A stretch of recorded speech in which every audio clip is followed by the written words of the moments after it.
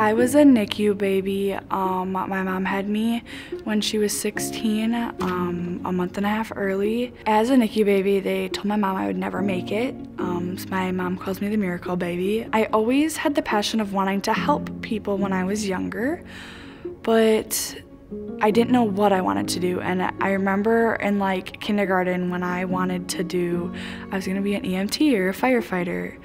But then I found nursing and then fell in love with NICU nursing, and I just continued forward with that and wanting to achieve and help people. And my motto has always been, I want to give back to those babies the same way the nurses gave me when I was in that stage. CVTC is absolutely amazing. I always have the support I need, and somebody is always there to guide me in the right direction.